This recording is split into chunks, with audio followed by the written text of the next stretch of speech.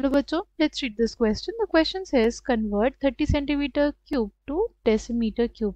Right, हमें 30 centimeter cube को किस में बदलना है? decimeter cube में. Key concept for this question is conversion of units. Right, 1 decimeter किसके बराबर होगा? 1 decimeter is equals to 10 centimeter. Right, so 1 centimeter will be equals to 1 by 10 decimeter.